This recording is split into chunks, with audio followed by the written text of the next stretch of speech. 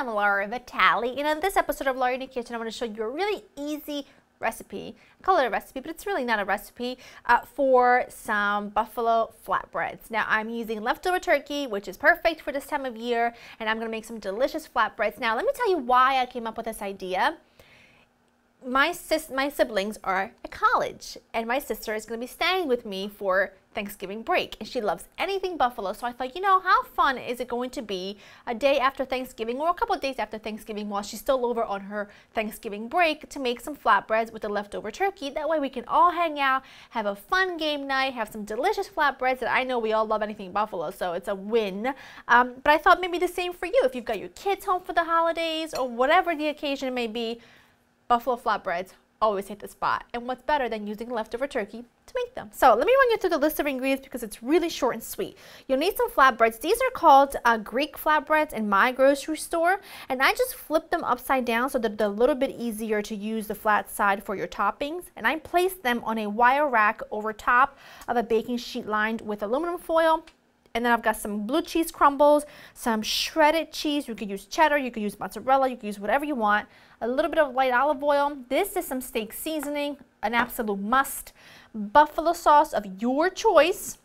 And I've got my shredded turkey. This is just white meat turkey breast that I just shredded up and I had it in the fridge. And this is the last of the turkey for the year. So I might as well make something really delicious and really fun and easy with it that we are going to enjoy. I've got my oven preheated to 400 and we're going to just rock on and get started. I'm going to use a little bit of olive oil. Light olive oil will do, nothing too strong. And I'm going to just oil both sides of my flatbreads. Kind of helps crisp them up a little bit.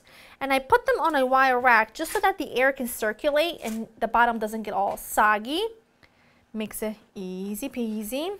These are really good. And you know what? If you don't want to use buffalo sauce, use barbecue sauce. If you don't want to use barbecue sauce, use Alfredo sauce and a little bit of ham and you've got yourself cordon bleu flatbreads. You know what I mean? By all means, just use this as an idea to, you know, with whatever leftover, with whatever you sauce you've got with your leftover turkey. And it doesn't have to be white meat turkey, but that just happens to be all I've got on hand.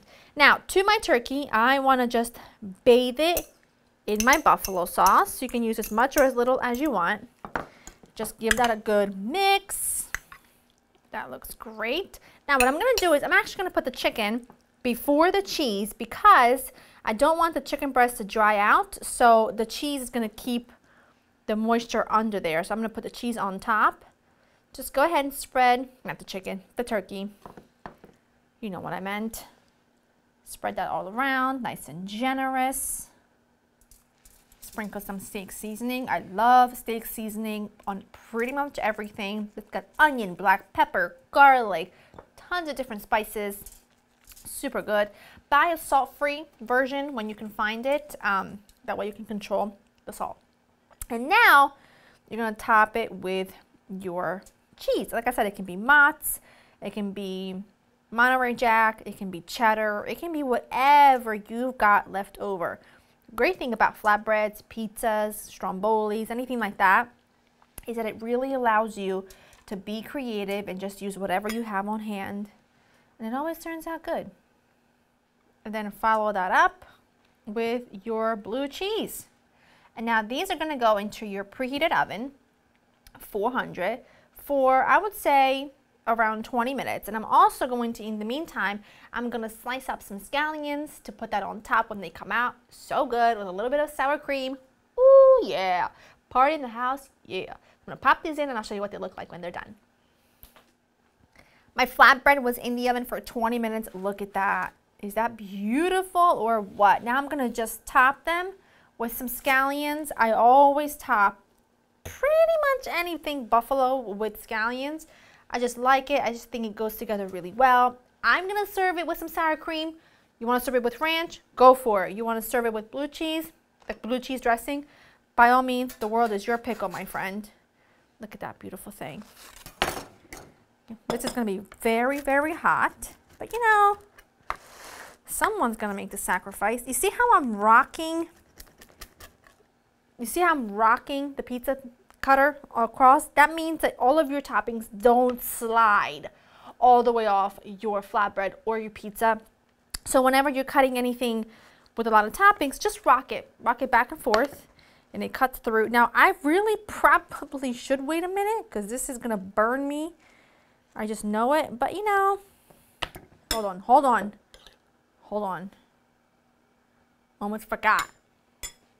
Sour cream. Oh yeah. It's gonna be so hot though, I'm scared.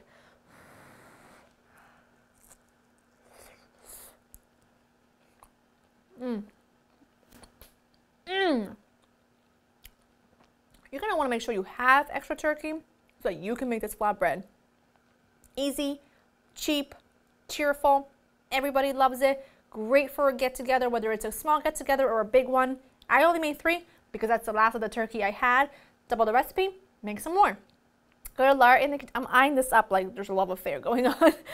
Go to laurainthekitchen.com just to get the written step-by-step recipe. Make it this weekend. Tag me, Instagram, Facebook, Twitter. I hope you enjoy spending time with me, and I'll see you next time. Hot. Bye.